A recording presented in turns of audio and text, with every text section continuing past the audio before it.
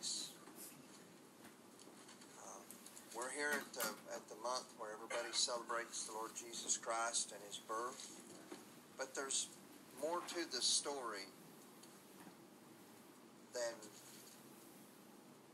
Jesus being born as Savior of the world.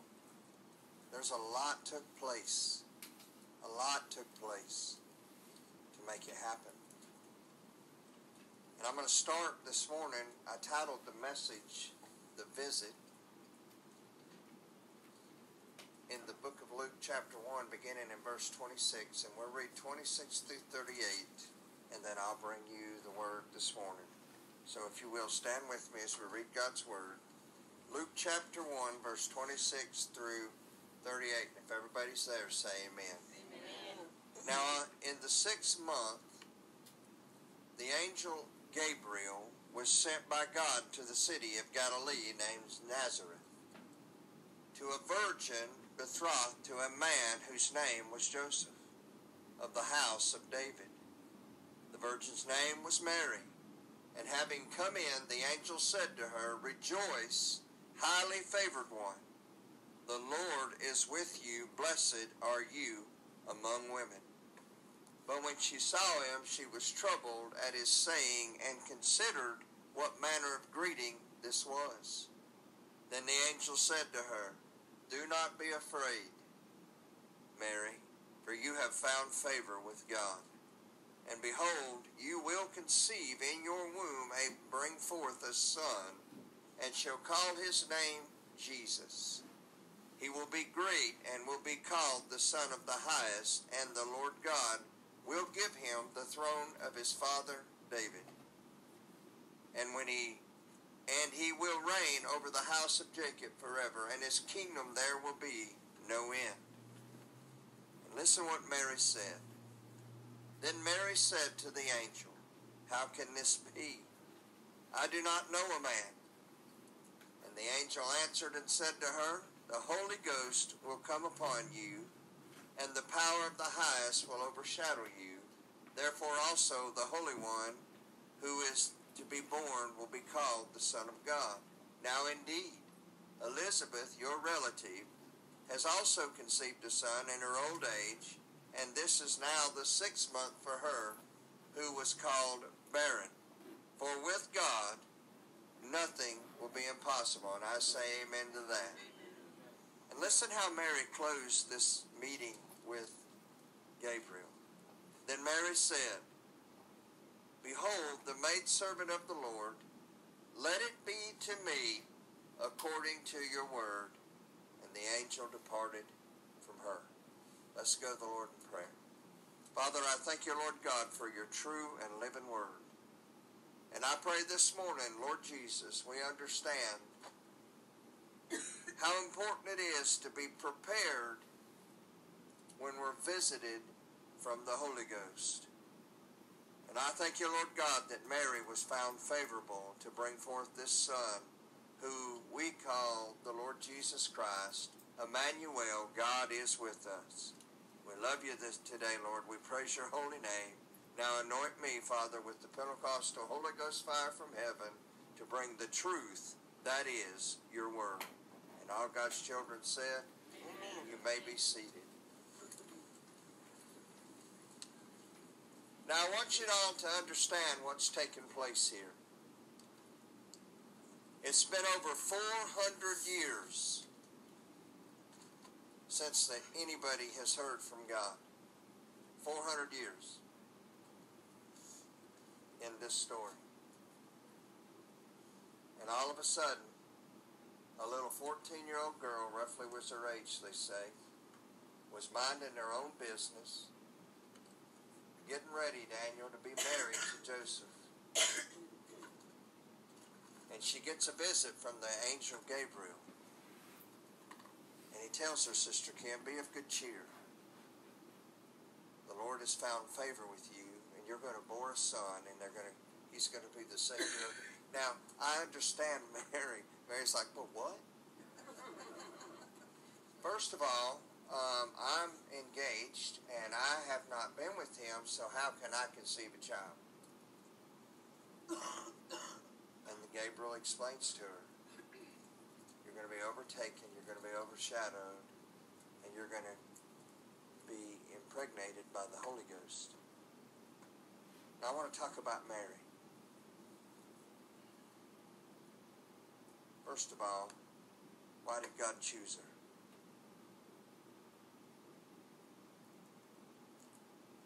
He chose her because he knew Mary would accept his calling. You see, being a Christian in today's time especially is more than coming to church and hearing some good singing and visiting and family and hanging out and then going home. Being a Christian is being ready no matter where you're at, no matter what you're doing, no matter what's going on in your life, and here's the key, being not just ready, but available. Because in today's time, Corey, I'm telling you, it's getting, the church is getting smaller and smaller and smaller. And God is just a three-letter word. It'd been 400 years since God had even spoke to the children of Israel. And he comes into Mary and he tells her, you're up. You're up. What about you this morning? What if you were sitting at home and you were minding your own business, Brother Mike, and out of nowhere God shows up and says, Mike, I got a job for you to do. Are we ready? Number one. Number two, are we clean? Because the Bible teaches me, Stevie, we're to be close and to be clean and ready. But think about Mary. What Mad Max? She knows that if she starts showing that it's an instant death. Any woman that was engaged to be married found herself pregnant outside of him, they put her in front of the town and everybody threw a stone and she was stoned to death. Mary, did you see any worry of that in this conversation? You know why? Mary knew God. That's why. Mary knew God. You know, it's one thing, I've read many articles about this passage, about how people don't believe in the virgin birth.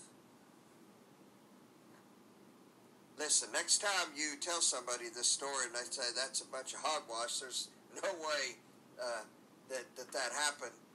You need to teach them about the birds and the bees. And for the record, are we not artificially inseminating today? God just beat them to the punch. Amen? It was going on a long time ago. It ain't nothing new. I mean, Elizabeth, who was barren, is pregnant, been 6 months pregnant.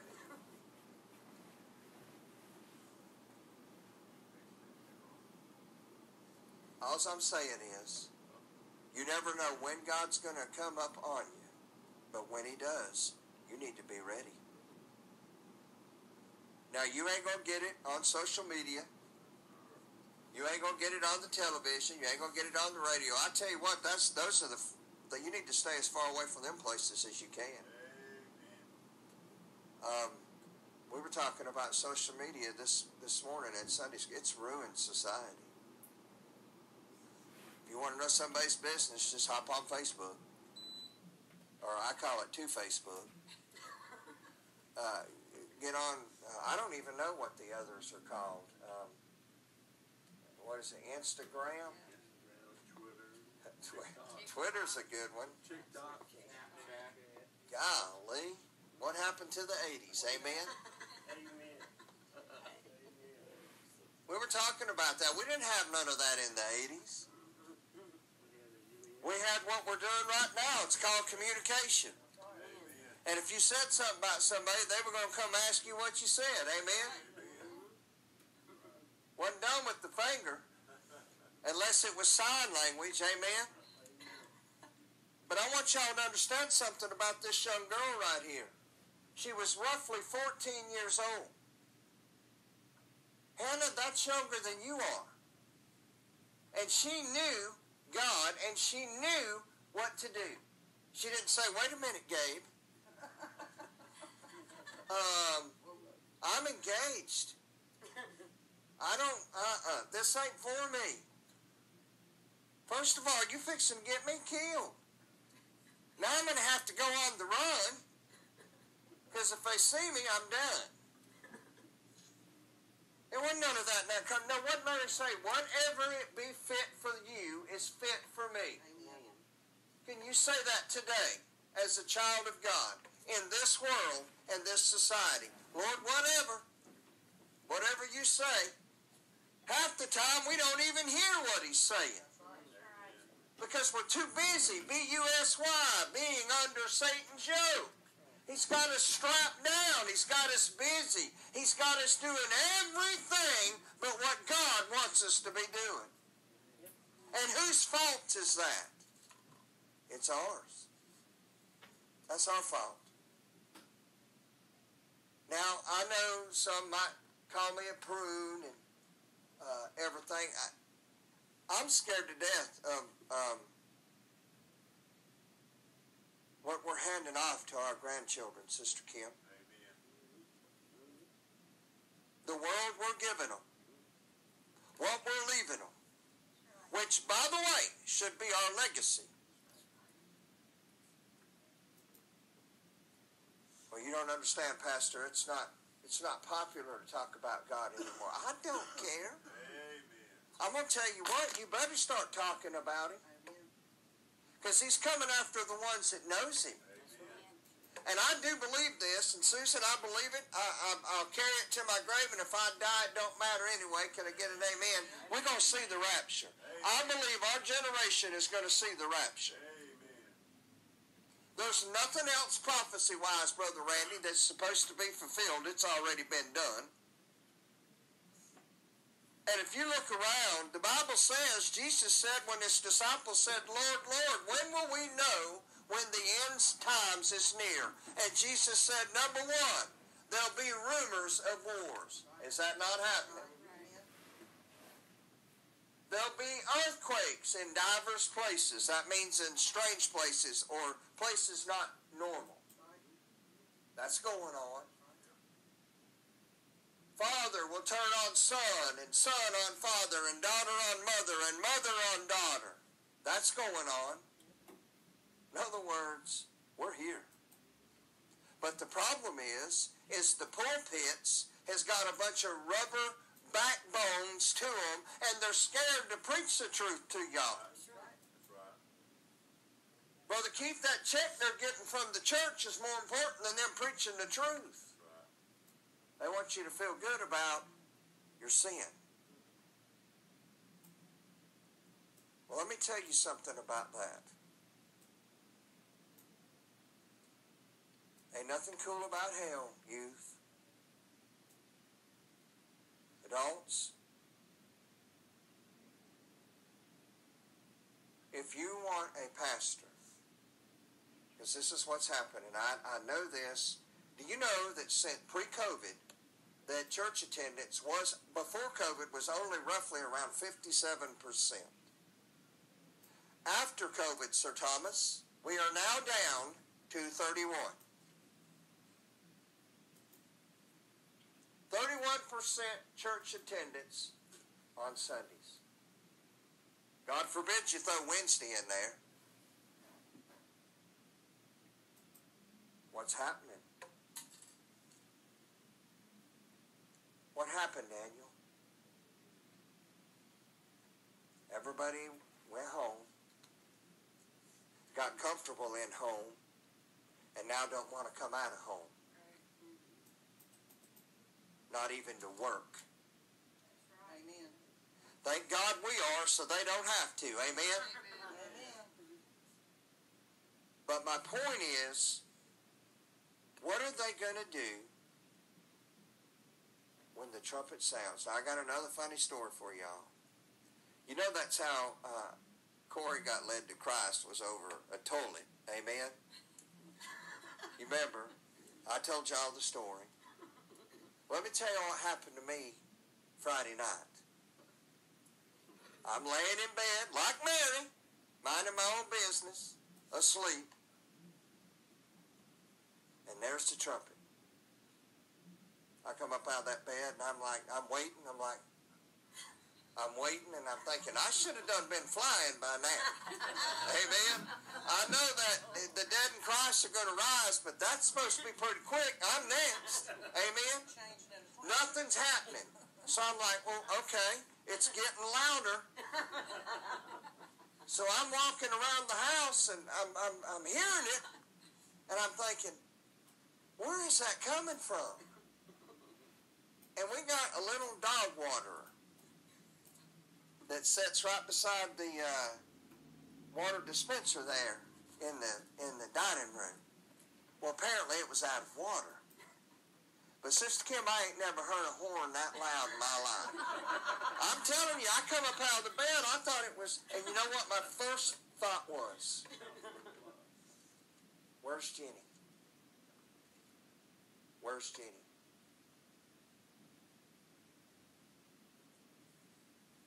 That's the first thing that come to my mind. Where's my wife? Is she going? That's exactly the way it's going to be, beloved, when that trumpet sounds. It's over. There's no wait a minute, Stevie. Don't wait a minute, God. I'll get it right now. It's over. Time stops there. And for the record, Eve brought sin into the world. Mary took sin out of the world. But she was ready, and she didn't have no arguments other than she had one question. How can it be that I can be with child when I've never been with a man? Doesn't this story intrigue y'all to want to know, how did Mary know so much, have so little, but give everything? I'll tell you why. Because she was a soldier of the cross and didn't even know it. But I got one question for you this morning before we turn out of God's house. Are you ready? I don't want to hear, Pastor, I've been in the church my entire life. I've given to the church more than anybody said. Hey, listen, my aunt, my uncle, my grandpa, they started. I don't care. I'm not interested in what somebody else has done or how much you've given or how much time you have given to the church. What I'm interested in is, did the Holy Ghost call you to the repentance that day? Because if you just come up and said a bunch of words and you wasn't influenced or led by the Holy Ghost, when that trumpet sounds, or what I thought I heard Friday night, and it's over, so is life for you. Because Paul said that, that the dead in Christ is going to rise first, and then the saints of God is joined with them. And guess who else is? The Holy Ghost. Chapter 4 of Revelation, read it.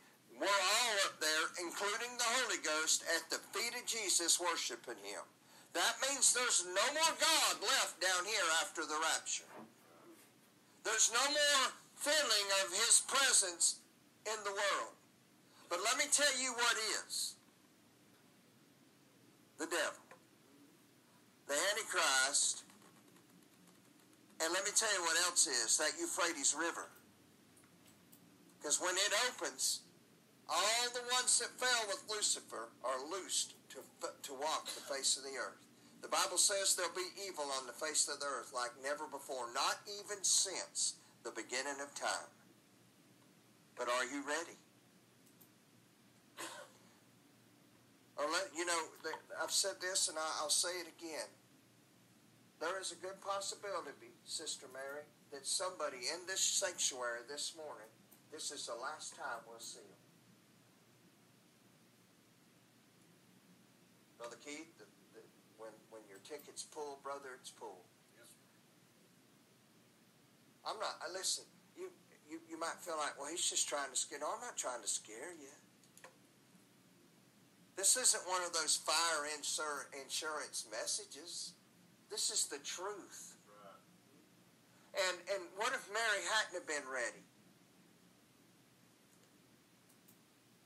What if she'd have said no? She could have. God's not going to go against your will.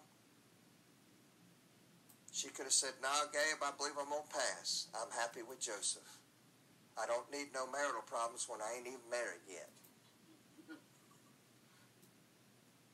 Go find somebody else. But she didn't, did she? You know why? Because she was ready. There's two ways God will call you. Either he's going to call you for a mission or he's going to call you home.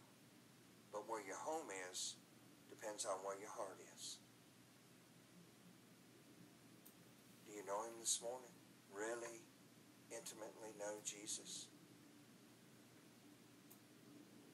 Or are you sitting in the sanctuary this morning just like every other Sunday or Wednesday if you come on Wednesdays? It's just another service. I can't wait till it's over. I've already planned my day out. I can't wait till I get out. I can't believe it's 14 after 12 and he hasn't closed the service yet. We don't have a clock in here. I shut it down when God tells me to. And I know there's somebody in this sanctuary this morning that's lost. Because the Spirit's already revealed it to me. Now listen, you're going to have to make a choice today. Now you can choose to go out the door and go home or go whatever you were going after today, after church, and go on with your life if you want. But I'm telling you, God's calling you this morning. And I'm here to tell you, take the call. Because it's a very good possibility and a very good opportunity that you might not get another one. Because Paul said, absent from the body, Chaz, present with the Lord. It's instant. And you're standing in front of the judge, not the carpenter. Whole different king. He's not that nice carpenter, you know. He's a judge. Bible says Sir Thomas's eyes are like fire. He's got a breastplate of gold and a robe that's stretched out on the ground and brass shoes. Judgment is what he is. And there he ought to be. Can I get an amen? Amen. And he's gonna say, listen, I don't see your name. I tried. I sent pastors to you. I sent preachers to you, your friends. I sent everybody that I could, and you still said no. So to you I say, turn from me, you work of iniquity. I never knew you, and guess where you go then? To the eternal flame of torment. Now I want you to be scared, whoever you are. Listen, I want y'all to stand with me. It's not your average Christmas message, is it? Let me tell you, Mary was ready. And you know what, Susu? Every second of every day is Jesus not ready for us when we call on him? Amen. Has he ever said, Susu, busy, I'll get to you when I can? No. When you call on the name of the Lord Jesus Christ, the Bible says, not only thou shalt be saved, but he's present. He is your help in the day of trouble, the strong arm in the day of trouble. Nehemiah 1:7. He says, I'll never leave you, nor I'll ever forsake you. Can your friends say that? I've got family that can't tell me that.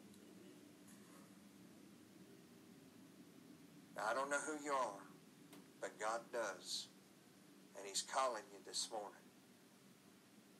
I want every head bowed and every eye closed, please.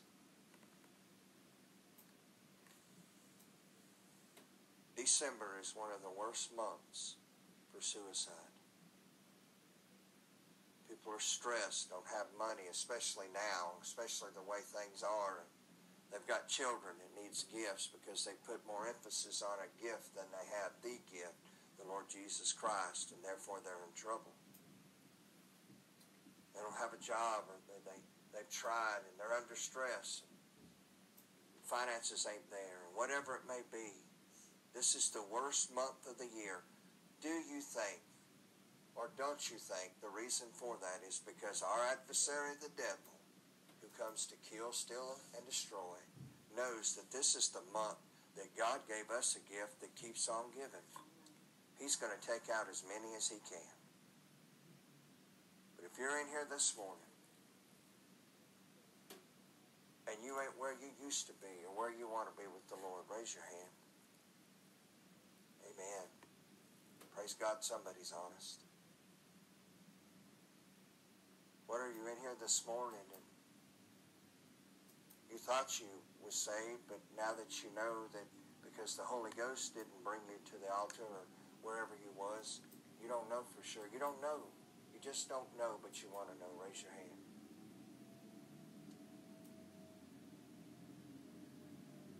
I want everybody to look at me a second. The choice is yours. I've done my part. Please, whoever you are, get it right. Get it right, or else you might be left. Amen. Hasn't it been good to be in the house of God this morning? Little Mary, a little virgin, she was ready for the call. And I want us to be the same. When God calls on us, Sister Melba, we ought to be ready and willing. Amen. I mean, he died for us. This baby that's fixing to be born to the holiday we're fixing to celebrate was born to die so we could be free. He died so we could live. Isn't that awesome? And we ain't done nothing for it. But he did it all. Why? Because he loves you. Amen. Hallelujah. Listen, I kind of like this close-knit group. I ain't had one person fall asleep or nod off since we've been doing it. I guess what I'm going to have to do is put some game cameras up in the sanctuary, and I'll check the footage after service and pinpoint who you are, because the pews will be set up again and I won't be able to see y'all. No, seriously. It's been a blessing to be this close to do have our service every Sunday. I'm going to miss the tight-knit group, but I can't wait till we dedicate that sanctuary to Tommy Chapman and to those that has done what they've done in there. We're not done yet, but we're close. Amen.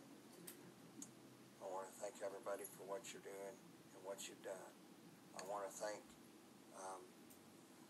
Shelby for coming this morning with Corey, Daniel for your music, the zeal you have for God, brother. Everybody in this room ought to be jealous. Amen.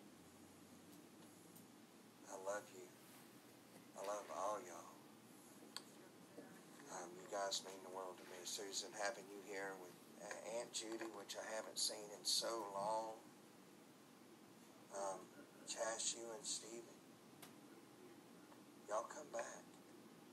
You're not visitors anymore, you're family. You might see me preach the sermon where my teeth almost come out. I've had to catch them a couple of times. You know. Anyway, I just wanted y'all to understand Mary and how she was ready and how there was no second guessing. She did it. And thank God she did. Amen. I'm going to ask Daniel, will you close the service, little brother, please?